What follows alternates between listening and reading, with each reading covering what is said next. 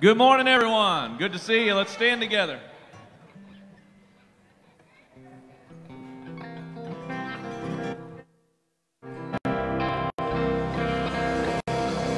There is power, wonder-working power in the blood of the Lamb. There is power, wonder-working power in the precious blood of the Lamb. Would you be free from the burden of sin? There's power in the blood, power in the blood. Would you or evil a victory win? There's wonderful power in the blood. There is power, wonder-working power in the blood of the Lamb. There is power, wonder-working power in the precious blood of the Lamb. Would you be free from your passion and pride? There's power in the blood, power in the blood.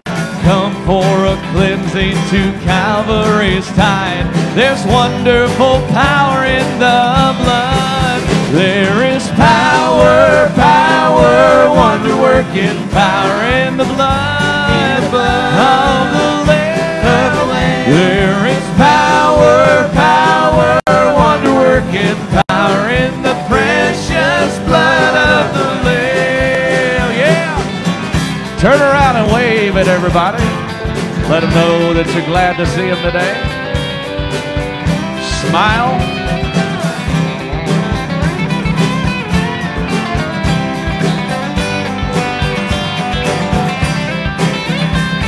Would you be whiter, much whiter than snow? There's power in the blood, power in the blood. Sin stains are lost in His life-giving flow. There's wonderful power in the blood. There is power, wonder-working power. I can't hear you singing. Sing it out loud. There is power, wonder-working power in the precious blood of the Lamb. Would you do service for Jesus, your King? There's power in the blood, power in the blood.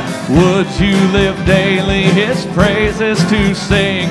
There's wonderful power in the blood. There is power, wonder-working power in the blood of the Lamb. There is power, wonder-working power in the precious. I want you to sing that chorus again. Do it real loud. There is power, wonder-working power in the blood of the Lamb. There is power, wonder-working power, precious blood of the Lamb, in the precious blood of the Lamb.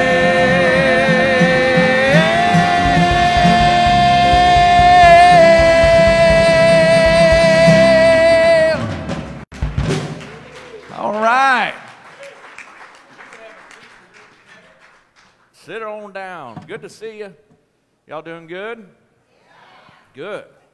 I'm going to give you some announcements because I never do it this time, and I just like to throw things off a bit.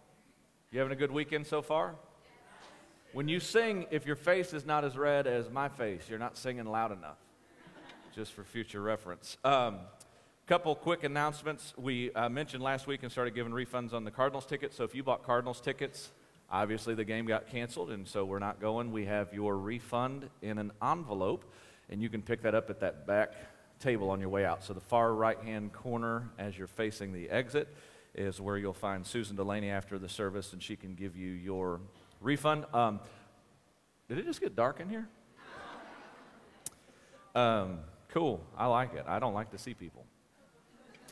Makes me feel like I'm alone again. And I'm not nervous. All right. We're going to take orders for T-shirts. So if you didn't get to buy a T-shirt, it's the same design that we've had. Anybody wearing one? Drummer's wearing a Ridge shirt? No, that's not the right one. No, he's got the old one. Yeah, he's out of style, way out. Anybody have one of the new T-shirts on? Not that I could see if you did. Oh, Brittany up there. Brittany, turn around. There you go. So that T-shirt right there, if you'd like one, we're not gonna place a mass order. We're just gonna take sizes. So if you want to order a specific size or a specific whatever, let us know. Susan can also take that order. I'm sure other people can too, but I can't think of who at this time. So anyway, we're taking T-shirt orders, and we do have some certain sizes left back there. So if you never got a T-shirt and you want one, pick those up. Also, we're doing a church-wide cookout at Camp Mahaska on July the 26th. So what we'll do is we'll come to church just like normal, do both services, and then after the second service, we will reconvene. We're going to say at 1 o'clock out at Camp Mahaska. So if you come to the 9 o'clock service, you can check out after that and go do whatever you got to do, and then meet back up with us at Camp Mahaska at 1 o'clock. If you don't know where that is, you can look up the directions on Google Maps or iMaps, or if you're old school, Rand McNally or something, whatever. But we'll get you directions. That's on the way out to Blue Springs or Campbell Bridge or whatever out highway. What's that, C? What? N. Sorry, N. C is the north side, isn't it? Okay. Out Highway N. Don't get directions from me is what we're saying there. But anyway, July 26th, Camp Mahaska.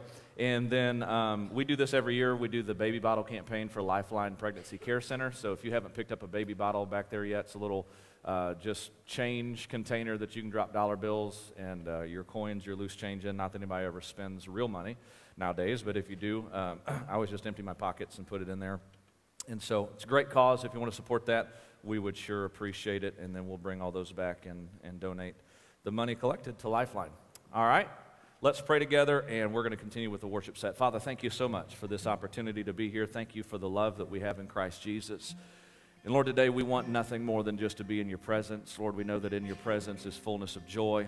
God, in your presence is the help that we need, the healing that we need, the strength, the courage, the peace, the comfort, whatever it may be. Lord, you are everything. You're the Alpha and Omega, the beginning and the ending. And so, Lord, we dedicate this time to you. Lord, we want to honor you with everything that's in us. We want to sing to the best of our ability. We want to listen. We want to be attentive to your Spirit. So, Father, please work. Please do what only you could do. And, Lord, bless us today as we gather together in your name, Jesus. Amen. Let's stand together once again.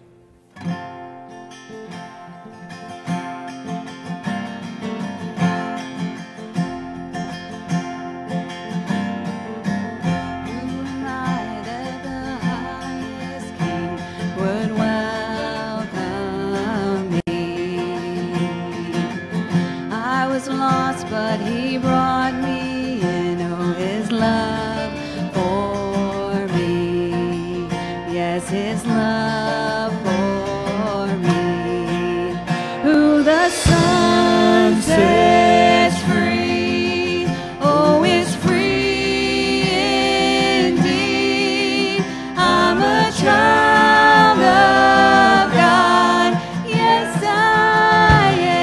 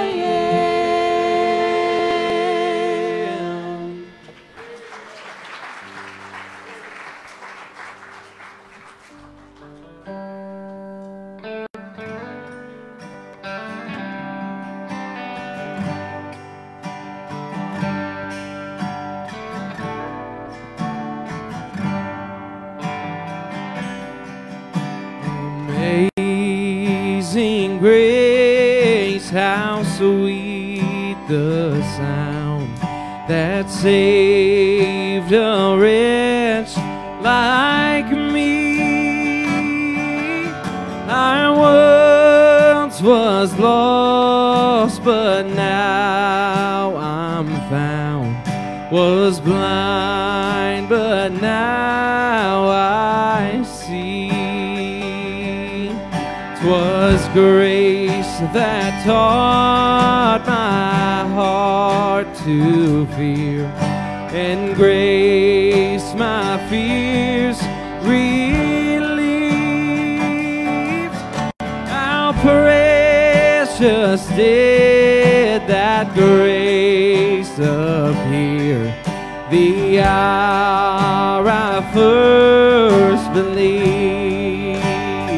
'Cause my chains are gone, I've been set free. My God, my Savior has ransomed me. And like a flood, His mercy reigns, unending love, amazing grace.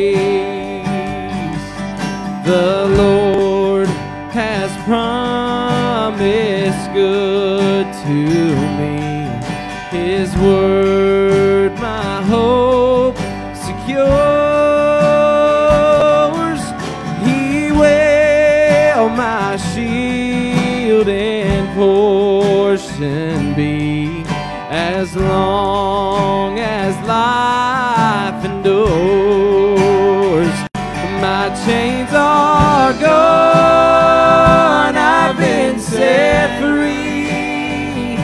My God, my Savior has ransomed me. And like a flood, His mercy reigns, unending love, amazing grace. Now the earth shall soon dissolve like snow, the sun forbid to shine. Oh, but God, who called me here below, will be forever mine, will be forever mine. You are forever mine. Sing like your chains are gone. My chains are gone, I've been set free. My God, my Savior has ransomed me. And like a flood, His mercy reigns, unending love, amazing grace. 'Cause my chains are gone, I've been set free. My God, my Savior has ransomed me. And like a flood, His mercy reigns, unending love, amazing grace. Sing it again. 'Cause my chains are gone and I've been set free. My God, my Savior, He's ransomed me. Oh, and like a flood, His mercy reigns, unending love, amazing grace. Oh, unending love, His amazing grace.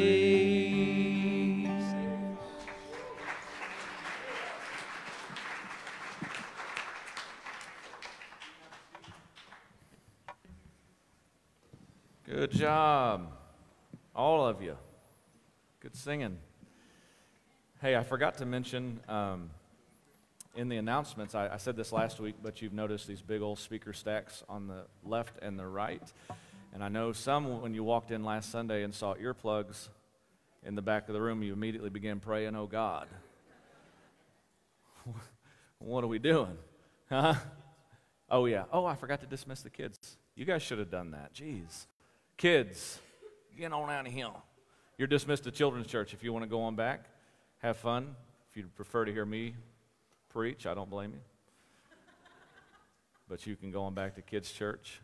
But anyway, yeah, so those speakers are not so we can get louder. They are actually so we can balance the sound a little better. We're working very hard on that. Because with all the instruments that we have, we push a lot through our system. And it's just too much for these little... That's more like a home theater surround sound speaker right there.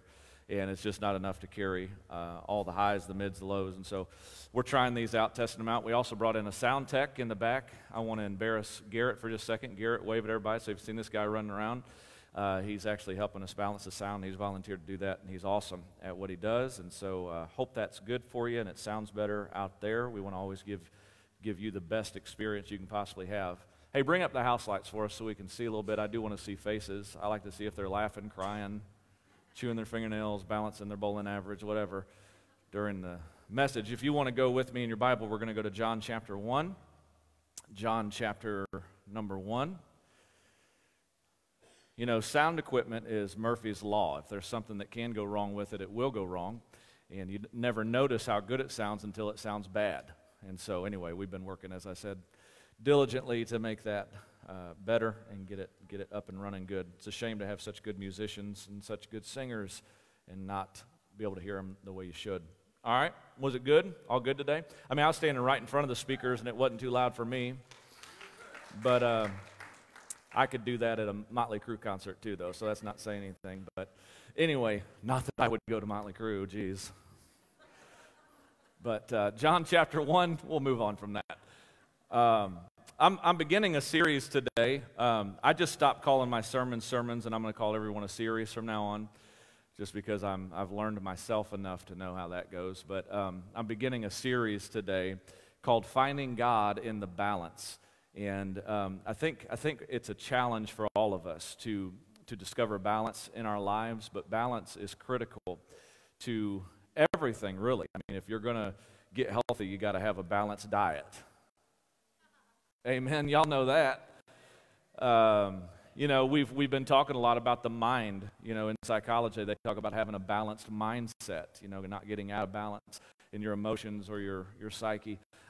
They talk about, you know, for our earth to thrive, for plant life and animal life to thrive, there needs to be a balanced ecosystem. Really, God designed everything to be in balance. God created us to be in balance. And I'm going to bring out some things that I feel like are critical to Christian living as it pertains to the subject of balance that I want to share with you. And there's a lot of stuff I could get into, and I probably will. I don't really dance around subjects very often. I don't mind being very pointed and straightforward. I don't ever want to be rude or unkind to anyone because I'm just too much like Jesus to do that. Amen.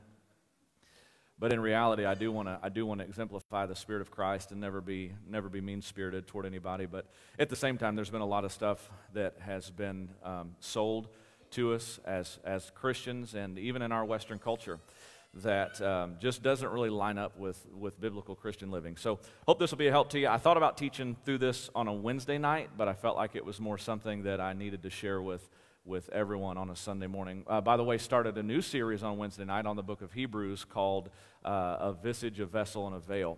And we're walking verse by verse through the book of Hebrews. It'll be a great challenge to teach through that, but it'll also be very helpful and edifying to those who are here. So I encourage you to come to that. All right, John chapter 1, let's start in verse 14. And the Word became flesh and dwelt among us, and we beheld His glory.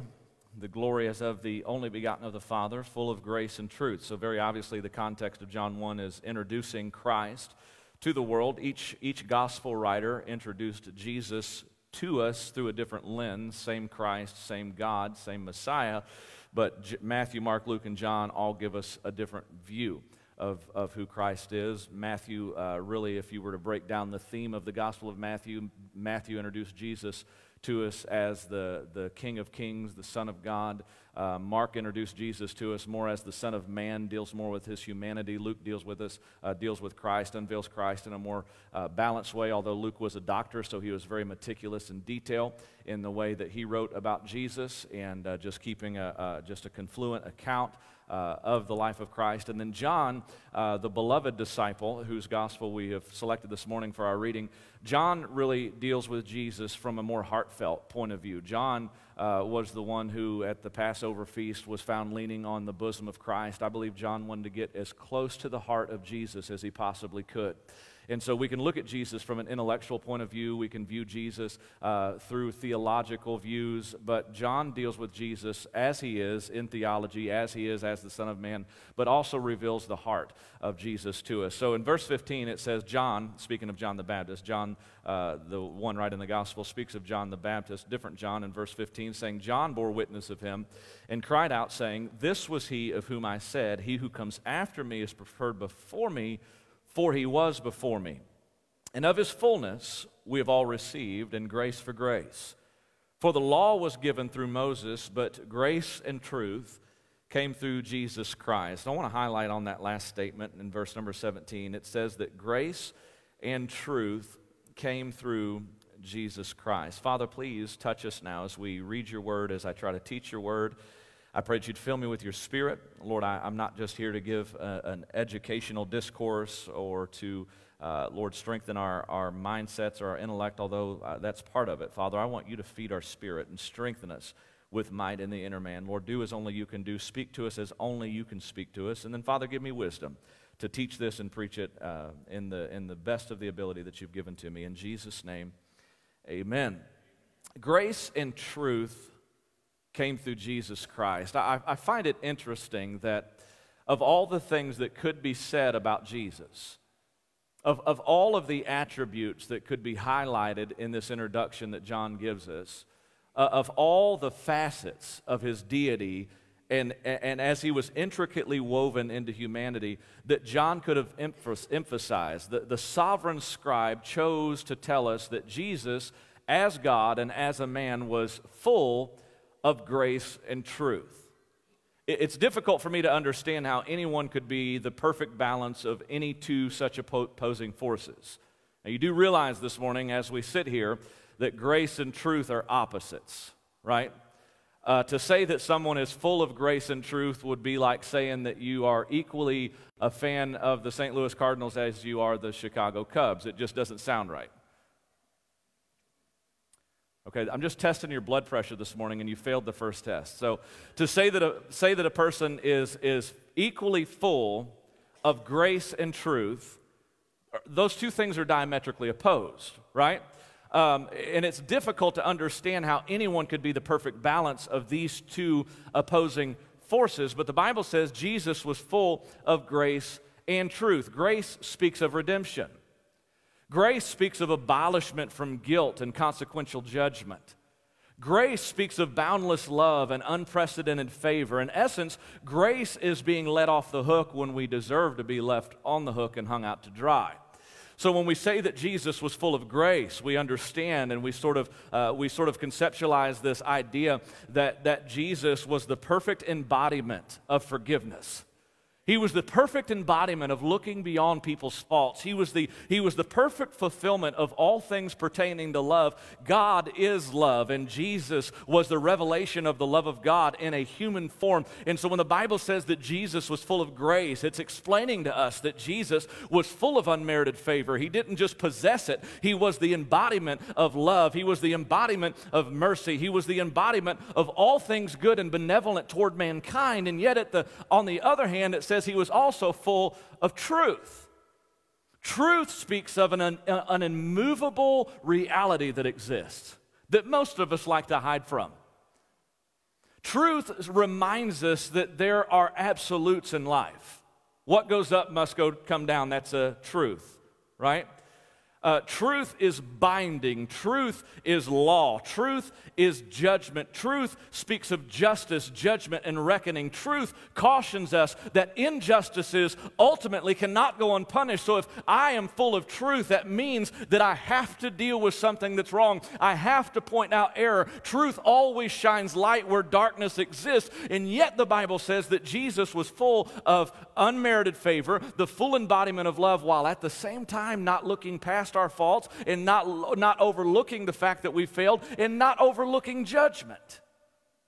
You can't say that God is just all grace and that God doesn't repay or issue penalties for transgressions and wrongdoings, but at the same time, if it does that one more time, I'm switching to the handheld. Okay. 3, 4, okay, it's off. Yellow mic. Hey, there we go. All right. Can you guys hear me? Yeah. All right, I won't talk that loud. But I was messing with, just testing the sound guy, But so to say that Jesus was full of grace and truth, really, we're saying that he was the perfect balance between two opposing forces. We're saying that Jesus, being a loving, benevolent, merciful God, at the same time is the judge of all the universe, whose eyes are in every place beholding the evil and the good, and one doesn't trump the other and one doesn't cancel out the other. Jesus was perfectly full of both grace and truth. So how can Jesus be full of both is the question. Furthermore, how do we emulate that? Because after all, the apex of our pursuit in the Christian life should be to be more like Jesus Christ. Man, it's what we're striving for. That's what Paul said in Philippians chapter number 3. That he said, I press toward the mark for the prize of the high calling of God in Christ Jesus, that I may be found in him, not having mine own righteousness, which is of the law, but being in the righteousness of Jesus Christ, which comes through his propitiationary death on the cross. So Paul said his pursuit in life, his ultimate goal in life, was to be like Jesus Christ, and that should be the goal of every believer. So if Jesus was the perfect fulfillment, the perfect embodiment, the epitome of grace and truth at the same time, fully supporting the Cardinals and fully supporting the Cubs all at the same time. If that's who Jesus is and who Jesus was in his earthly life, we have to learn what it is to view the world through the lens of his Spirit, to think like he thinks, to have the mind of Christ, and by doing that, we've got to figure out what it is to be balanced in all areas. Situated amid this great passage is an even greater biblical concept, and that concept is that God values balance in our lives. God values balance in our lives. And not only does he value balance, but it is in the balance where we find the heart and the mind of God in most, if not all, situations. Now listen very carefully. I don't know if you're grasping this concept just yet. But it's easier to dwell in the extremities. It's easier. I found that in my own Christian life. When I got saved, I discovered that it was easier for me to jump into a very radical form of Christianity. Because I have always been radical. When I partied hard. You know what I'm saying? When I lived the way I lived, man, I didn't play. You know what I'm saying? Like, I quit school because of recess. I don't play. And so when I got saved and when I became a Christian, it was very easy for me to gravitate to the most extreme form of what I would call a semblance of biblical Christian living than it was for me to discover that there's a balance to this whole thing. And again, there's a danger of dwelling in the extremes, because when I dwelt in that extreme form of Christianity, I pushed a lot of people away that I could have drawn to Christ.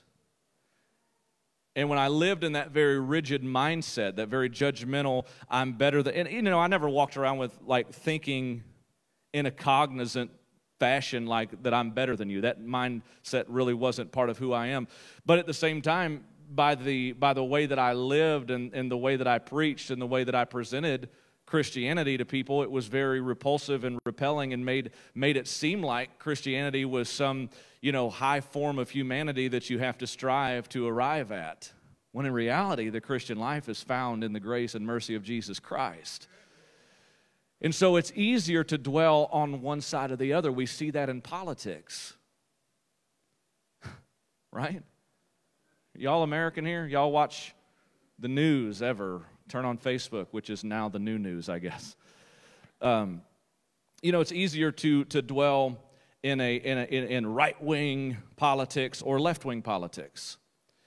It's easy in different social discourses to take a very radical position on a thing, instead of looking at it and taking in all the information and all the facts and not worrying about who says what or who thinks what or how's this going to make me, you know, what's this going to do for my image. A balanced perspective is taking in all facts and thinking through it and praying through it and weighing all things in the balance and coming to a balanced position on a subject. But it's easier for people, it really is easier just to flip to one side or the other. So I want you to think about this. In the days of Jesus, when Jesus walked on the earth, there were two extremities of Judaism. Somebody shouted out at me. Two extremities of Judaism, the Pharisees and the Sadducees, okay? Just to split the church, we'll make the right side the Pharisees and the left side the Sadducees, okay? So in Jesus' day, we had the Pharisees on one hand, we had the Sadducees on the other hand. The Pharisees were all about law. These people are legalistic, judgmental hypocrites is what they are, okay? The Pharisees were all about law. They meticulously observed ordinances, washings, holy days, Sabbath rituals. They had religious wardrobes. They had certain things that they had to wear to prove to you how spiritual they were. Just look at them. It's pathetic. But so the Pharisees were all about their rigid principles, all about the outward display of religiosity or spirituality, as it were, and tantamount to their rigid principles was their public displays of piety and outward holiness. They loved to pray. Jesus said in the marketplace, right? That'd be like going into Walmart or Applebee's or somewhere very public and stopping everybody, saying, "I want to get your attention. I'm going to lead us in a word of prayer. And I want everybody to stop what they're doing and listen to me as I pray." And they love that stuff, man. They really they thrived on presenting themselves as being spiritual, these Pharisees over here. But then you had the other group, the Sadducees. The Sadducees really didn't believe anything much.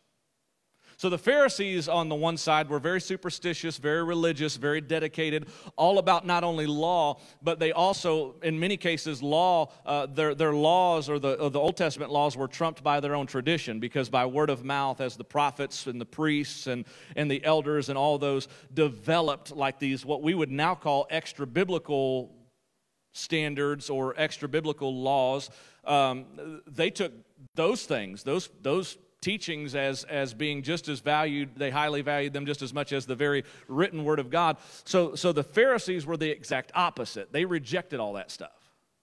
Like they recoiled at the idea of legalism. The Pharisees were extremely pragmatic. So you have the Pharisees who are very superstitious. The Sadducees were pragmatists. Everything had to be practical. Everything had to have a logical element to it. They were Gnostic in their belief system. They valued knowledge and just very basic things that we could sort of calculate and pinpoint. They didn't believe in things like a literal resurrection.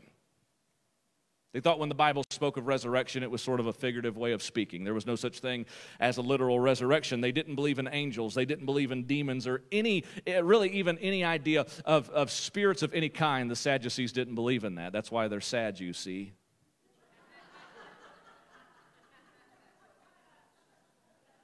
The jokes don't get any better, folks. The Sadducees, they were, what else can I say? They were very intemperate.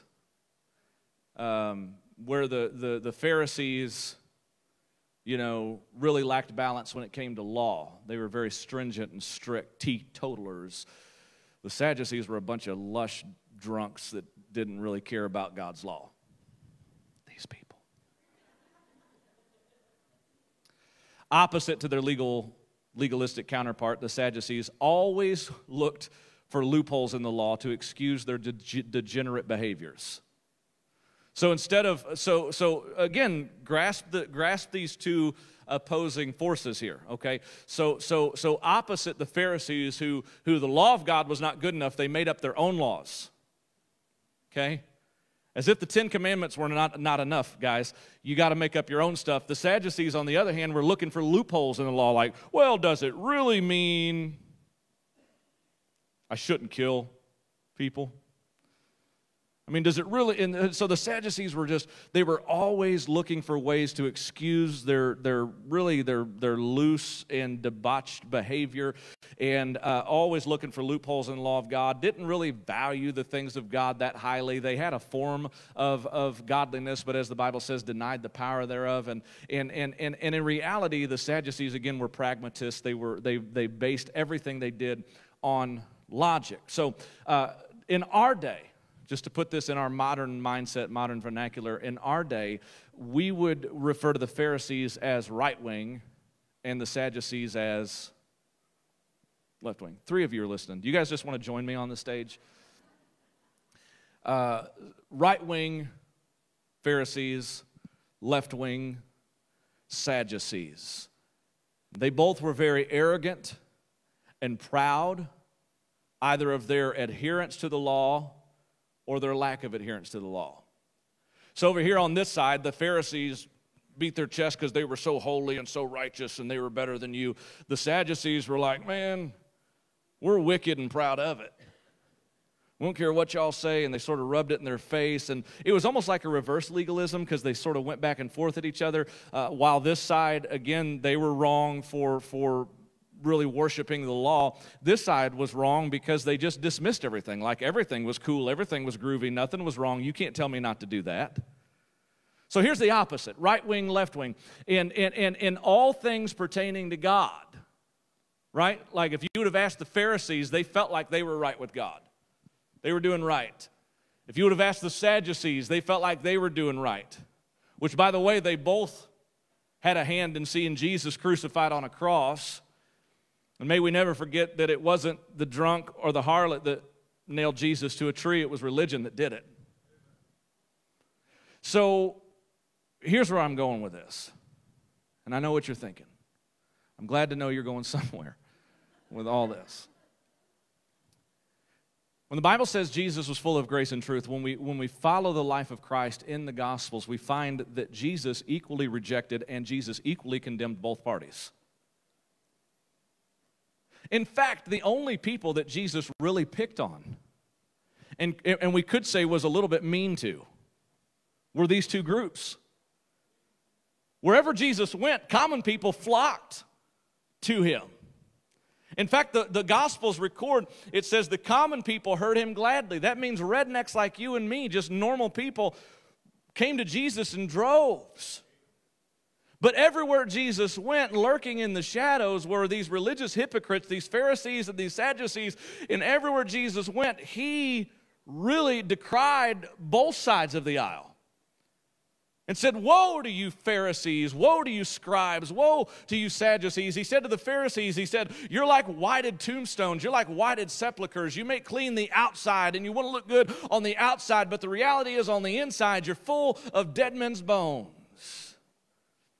He said to the Sadducees, listen, you guys aren't any better. You do the same stuff and you dismiss the law of Moses and you pretend like you're spiritual, but you know that you don't really have any sense of the presence of God in your life. So Jesus really rejected both sides of the aisle and was found in the balance. Now here's the problem with dwelling in a balanced place in life, especially when it comes to Christianity. When you find the middle ground, when you find the balance, you'll get shot at from both ditches. Because the extreme right wing will say, you're a liberal. You don't believe nothing. You bunch of limp-wristed, compromising, no suit and tie wearing to church liberals.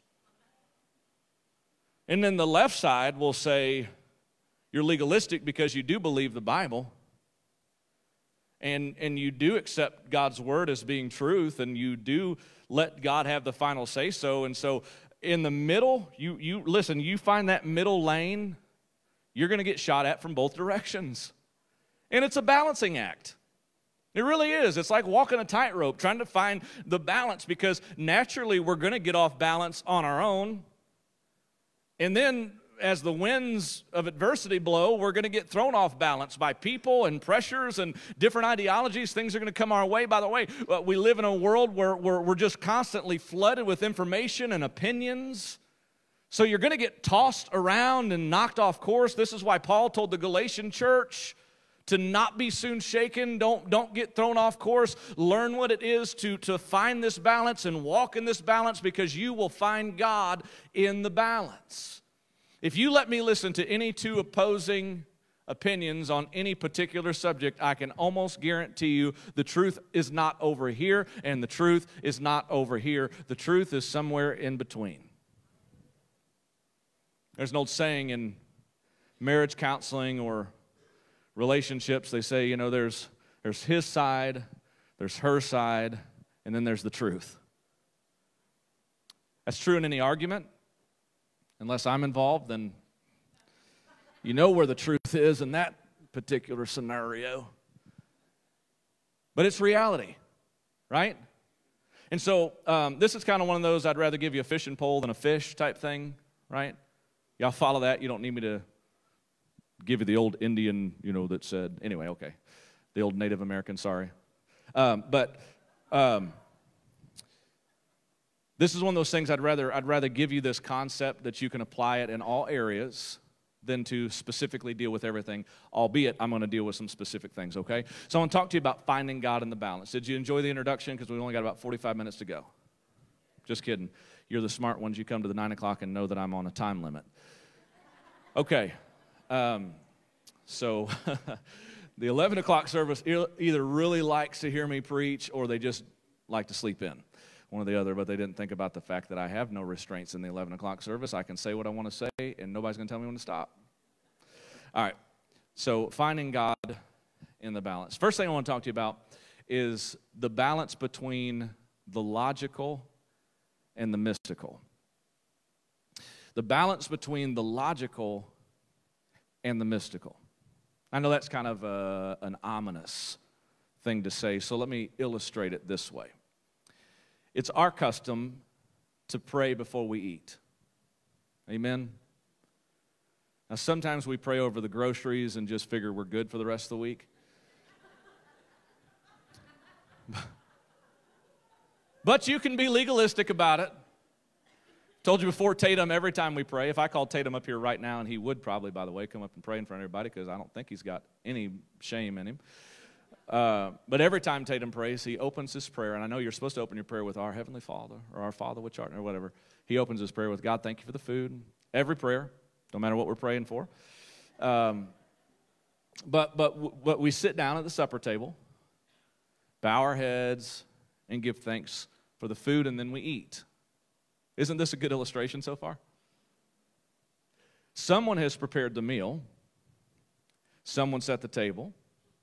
And at the end of supper, if you call it dinner, you're a Yankee and we reject you. But at the end of supper, someone's going to clean up the incredible mess left behind by 5, arguably 6 kids that live in our house. Now, here's what I'm trying to say. We don't sit at an empty table where there have been no preparations made and expect God to fill our bellies and nourish our bodies. We do our part, and then we thank God for the provision. You would look at me crazy if you came to my house and I invited you over for a meal. And I said, man, we're gonna eat high on the hog. Which around here, that means we're going to eat good.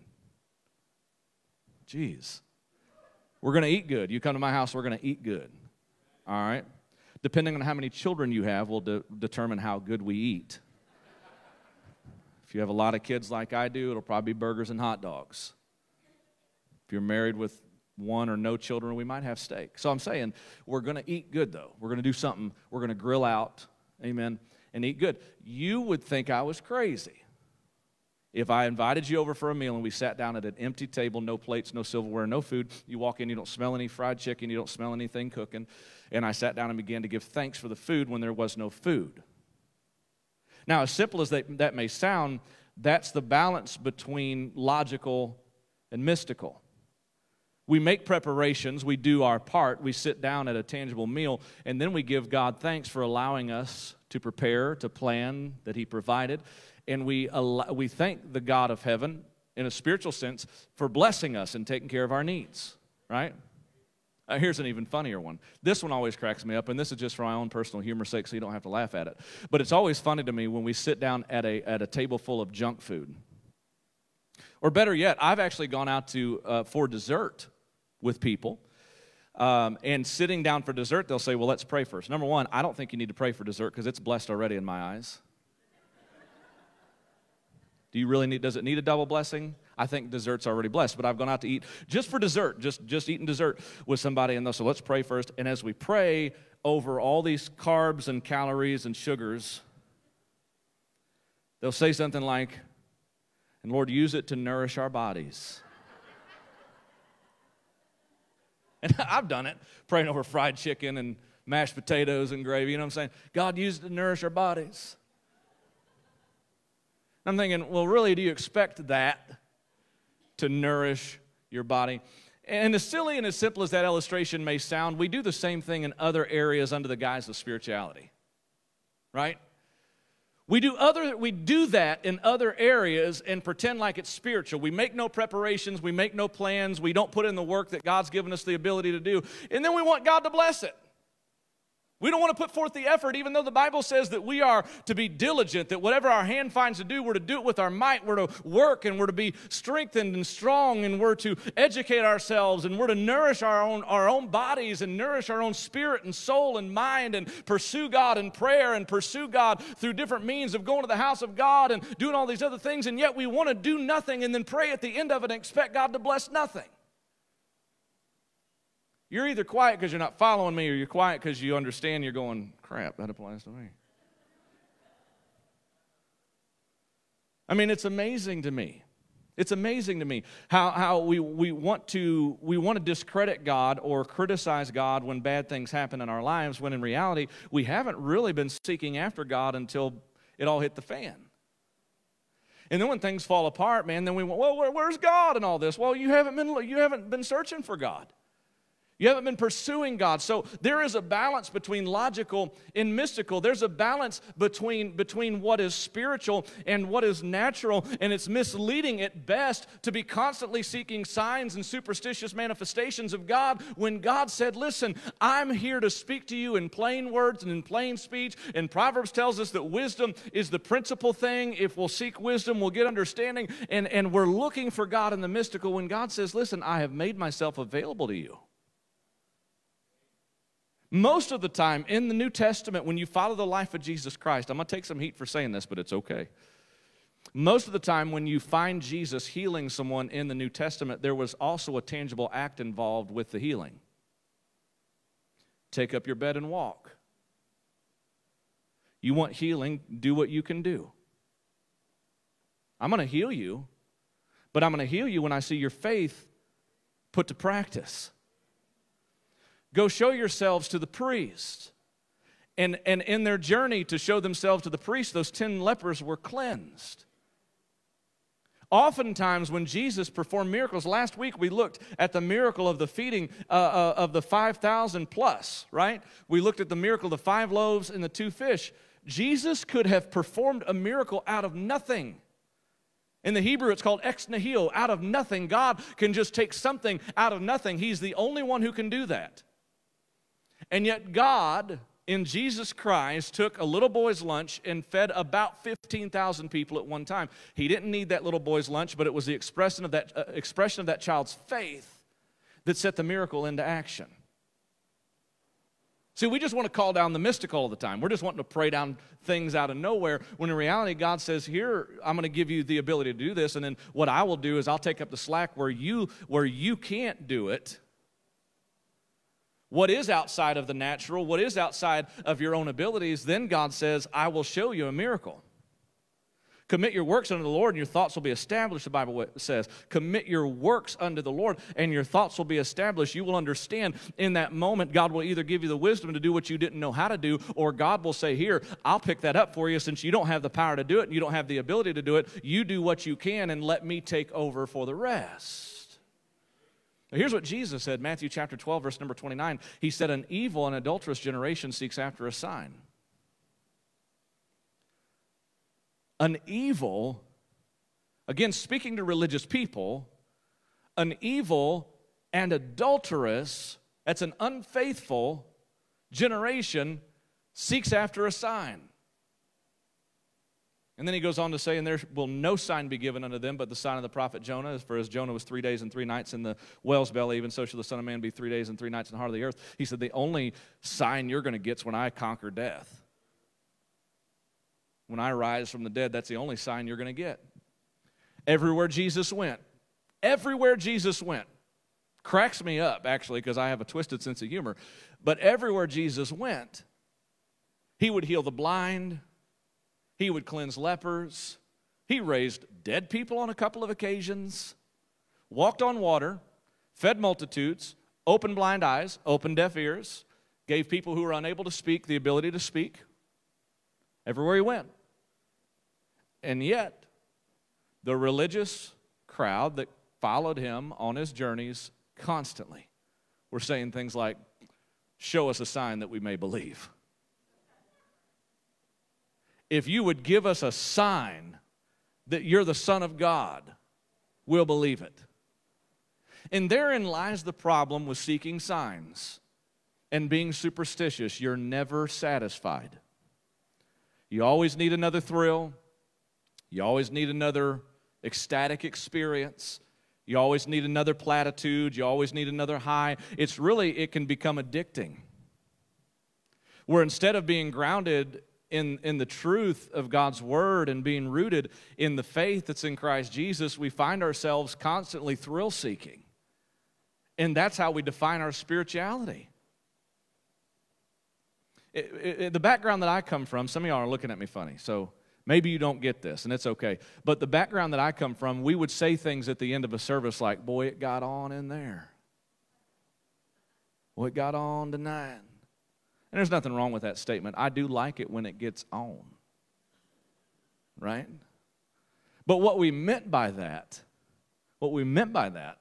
was that a lot of people were shouting, and they were getting in an emotional frenzy, and I'm for emotions. I'm not criticizing being emotional. I'm a little emotional sometimes. So I'm not criticizing that. But that's how we quantified whether a service turned out good or whether the service was not so good.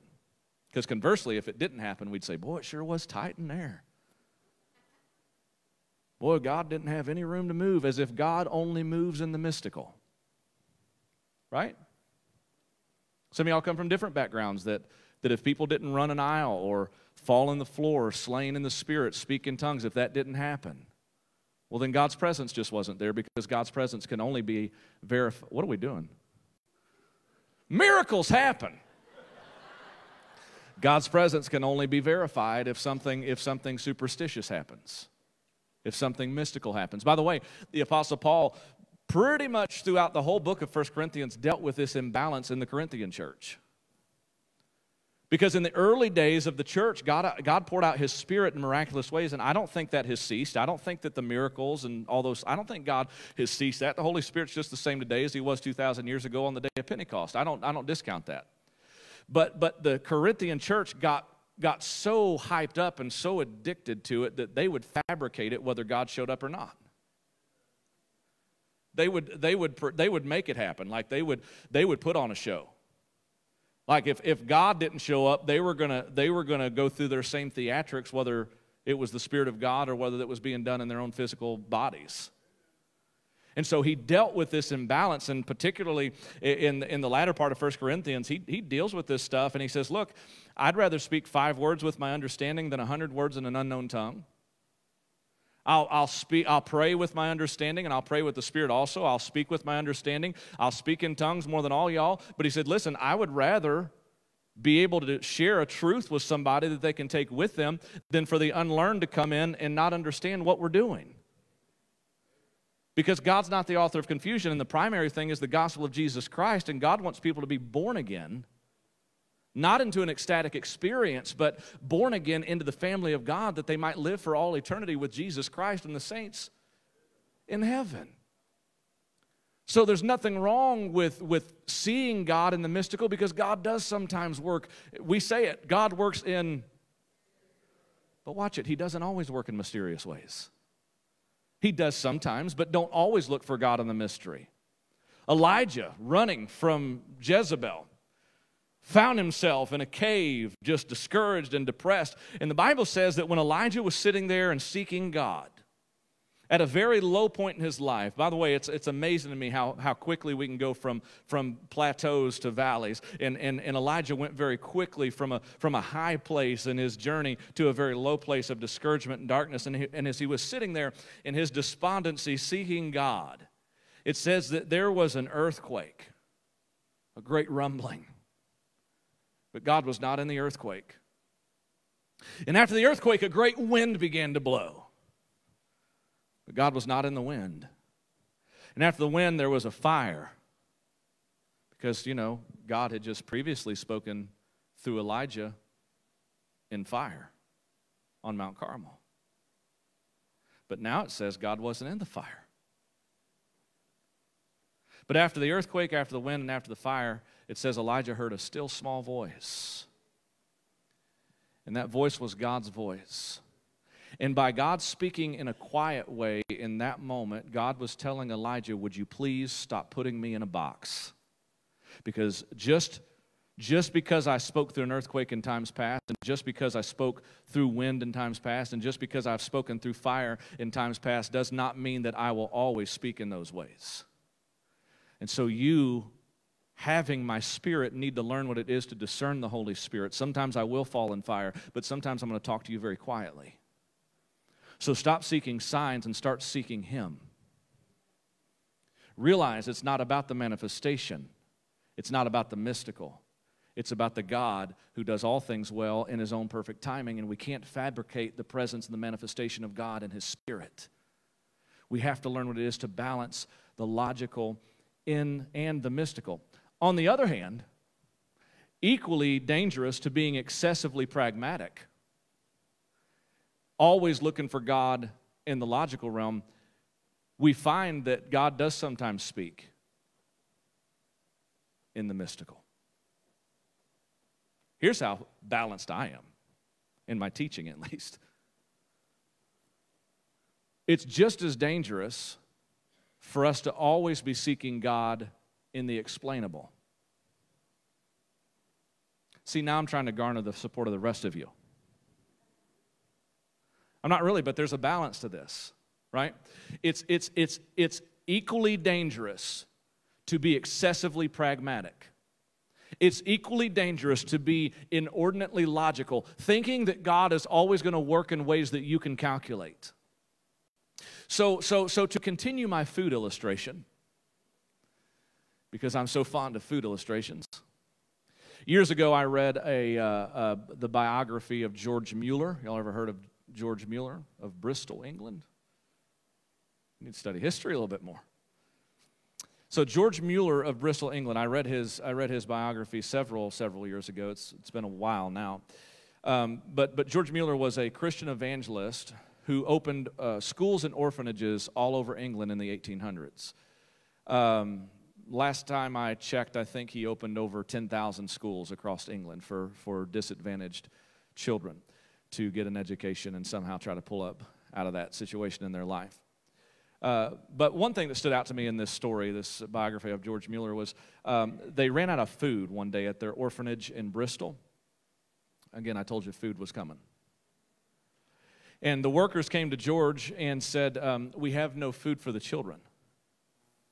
We have nothing to feed them. Our cupboards, our pantry is completely empty. We don't have anything, no grain, no corn, no bread, nothing to feed the children. What are we supposed to do? And George Mueller said, set the table.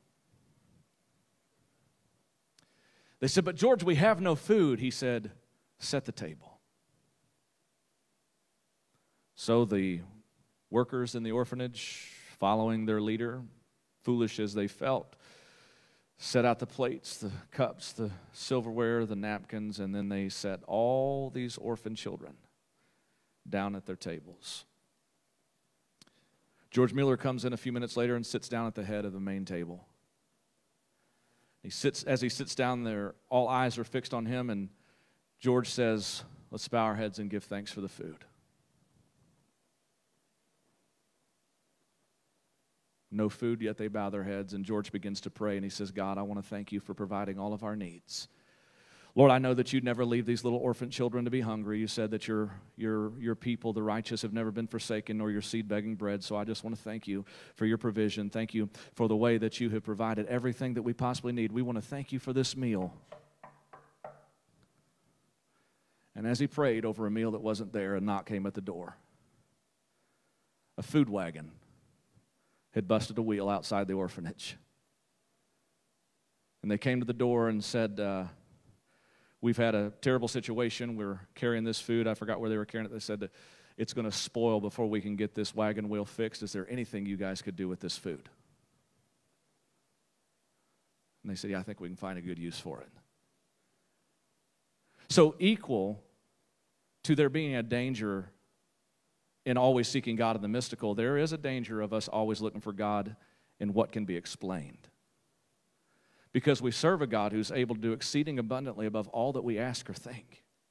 So you might be sitting there this morning saying, well, where do we find God? Do we find him in the logic? Do we find him in the miracle? Where do we find God, the mystical or the explainable? Where do we find God? And my answer to you is yes.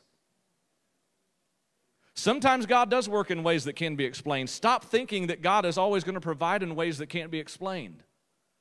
Sometimes you might be praying for a need, and someone that you know and love, or maybe somebody that you don't know and you don't love, comes to you and says, hey, God, told me to give you this just out of nowhere, and man, boom, what a miracle. Other times you might be praying for a need, and God says, man, in my life, there have been times I've been praying for needs. Most people like me get in the ministry for all the money, and I found out quickly that was a false reason to get into the ministry, and especially in the early days, man, there would be times I'd be praying for a miracle, praying for God to send some provision. I'll never forget this. I may have shared this story with some of you before, but Stephanie and I, first year, I think maybe second year, we were in the ministry. We were in full-time evangelism, and we were holding a revival meeting or a camp meeting or something down in Panama City, Florida. It's a shame the only time I've been to Panama City was for church. But anyway, that was the carnal side of me coming out, just because I like to be balanced. But we were in Panama City, Florida, and man, it was one of those meetings. And I don't know if y'all have ever been in church services like this. If not, you're better off for it. But it was one of those church services where, and this is why it always cracks me up when people say, preachers always talk about money. First of all, I rarely talk about money. Second of all, what's wrong if I do? Anyway, I digress because I can feel the tension in the room. It might be because it's so sacred to you that you get nervous when we mention it. But anyway, we were in this meeting, and our buckets aren't up here because we're not taking up the offering like we normally do. But the guy that was leading the meeting was walking around with the bucket. I'm talking the offering bucket or plate or whatever they had at that time. God said we need to raise $10,000 in this meeting. I swear there were like 50 people there. If that. I'm serious, dead serious. Maybe 50 people there. And I mean, he wasn't giving up. He wasn't quitting. We were going to raise $10,000. Well, I didn't have but about maybe $25 total. I'm not talking cash. I'm talking total. And it was in my pocket. And he just kept milking this thing. We need to raise $10,000. Who's got $1,000 that they want to give to this meeting? This is Southern stuff. You know what I'm saying? You go deep south, it gets weird. I ain't kidding you. You go deep south church, there's some weird stuff goes on down there. You go up north, it's the opposite. Pharisees, Sadducees.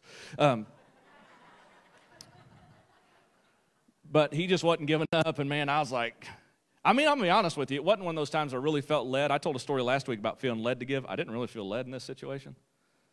But I was like, this sucker ain't going to quit. So I just emptied my pocket. Threw what I had. I mean, it was all I had. I mean, if he was looking for a $1,000 seed offering from this old boy, he was hurting for certain. Threw in what I had. And that was the last we had. I didn't have any grocery money, didn't have nothing. We lived in a little camper, 32-foot camper, travel trailer that we pulled around. And we went back to the camper, and man, we just broke. I'm not saying we didn't have any food in the camper, but it wasn't much. And the poorest preacher, I believe it or not, was not the poorest preacher. I don't mean preaching ability, I mean monetarily. I was not the poorest preacher. I was probably the poorest preacher as far as preaching is concerned in that meeting, but the poorest preacher, monetarily speaking, came and knocked on our door and handed me and Stephanie like 5 bags of groceries, said, Lord told me to give you this. That's how poor I've been at one time. A poor preacher gave me food. You ain't poor till a poor preacher gives you food. And he gave us food, you know. But then there have been other times when we were praying for needs and somebody'd say, hey, man, I need help putting a roof on a house. I'll pay you, you know, $15, $20 an hour. Help me roof this house. I'd say, shoot, yeah, I'll take it. Nowadays, by the way, I won't roof a house for less than $40 an hour if you need me. I ain't hurting that bad anymore. But I'm saying, here's what I'm trying to say to you. Sometimes God does work in the mystical. Sometimes God will bring stuff just out of nowhere. Sometimes a poor preacher is going to bless you. Sometimes somebody who has nothing. I shared a story last week about God just gifting us in an amazing way. From the least likely source, God just blessed us, and that's what catapulted us into the ministry. And then other times God will say, you know what? Why don't you go wash some cars and make some money? Why don't you go mow some grass and make some money? And I'm not just talking about those types of things. This applies to every area of your life. Sometimes God does work through the miraculous. But then on the flip side, the Bible says wisdom is the principal thing. You don't always have to have some mystical movement, some mystical, unexplainable manifestation to know the mind of God. The Bible says that we have the mind of Jesus Christ. Blake, if you would come to the piano, it would speed me up. Sometimes I just wink at him. Sometimes he needs a sign from heaven. But if you guys would come on, I'd appreciate it. I'm good. I got through an introduction in 1 point. I feel good about that. There were 3 points to this message. This is why I called it a series. But where's the balance? Where's the balance between the mystical and the logical? Where's the balance in all that? The balance is realizing that God is full of both. God can take nothing in your life. If you have nothing, you can sit down and give thanks at a table when there is no food. And your God will supply your needs according to His riches and glory by Christ Jesus. And then there are other times that God will speak through very simple reasoning. See, those who are always seeking signs kind of reject anything that appears logical. Well, that can't be God. That makes sense. There's no way God's in that. As if God only works in things that don't make sense. But then those who are overtly pragmatic tend to only see God in what we can figure out. And by the way, if we only as a church saw God in what we could figure out, we wouldn't be where we are today. So we've got to learn what it is, watch this, to let God be God. Let God do the work that only He can do. Trust Him, seek wisdom, pray, and believe that God's going to provide, and be sensitive enough to the Spirit to know when it's God at work. I've tried to make this pretty simple, but it's a really deep truth. Because the essence of it all is we have to learn what it is to discern the Spirit of God. And in order to discern the Spirit of God, we've got to throw off all pretense. We can't pretend and put on a show and act like we're something we're not. At the same time, we've got to learn what it is to seek Him in spirit and in truth and walk in a balance. Some of you will be excited to know that later on in this series, we're going to talk about the balance of life itself and how we reconcile spirituality with living just daily life. Because sometimes it seems opposite, don't it? Like you feel like you got to put on your Jesus hat when you go to church, and then when you go somewhere else, you got to, well, now I'm, you know what I'm saying? When the great misconception is genuine spirituality is not found in the divide. It's found in the unification of all things, spirit, soul, and body. Let's stand together this morning. I could talk about this for another hour.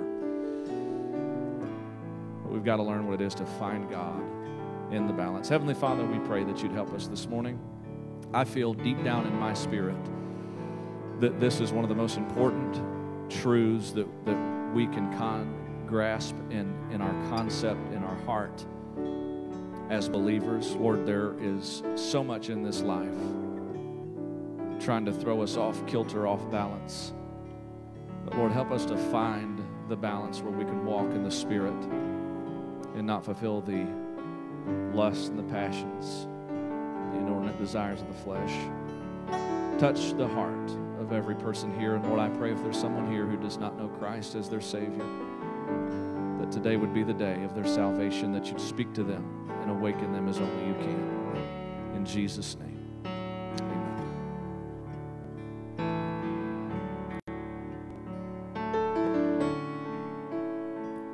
I'd rather have Jesus than silver or gold. I'd rather be His than have riches untold. I'd rather have Jesus than houses or land. I'd rather be led by His nail-pierced hands than to be a king of a vast domain and be held in sin's dread sway. Oh, I'd rather have you, Jesus, than anything this world affords today. I'd rather have Jesus than man's applause. I'd rather be faithful to His dear cause. I'd rather have Jesus than worldwide fame. Oh, I'd rather be true to His holy name than to be a king of a vast domain, or be held in sin's dread sway. Oh, I'd rather have you, Jesus, than anything this world affords today.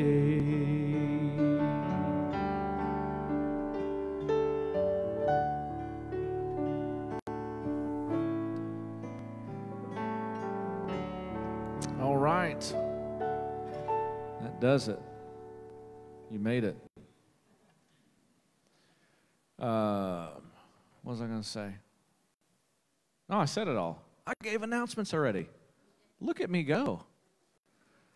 Cool. Well, we're ahead of time then. Shoot, sit down. I'll give you point number 2. All right. Well, come back next week. We'll pick that back up. And love to have you all on Wednesday night in our Wednesday night Bible study.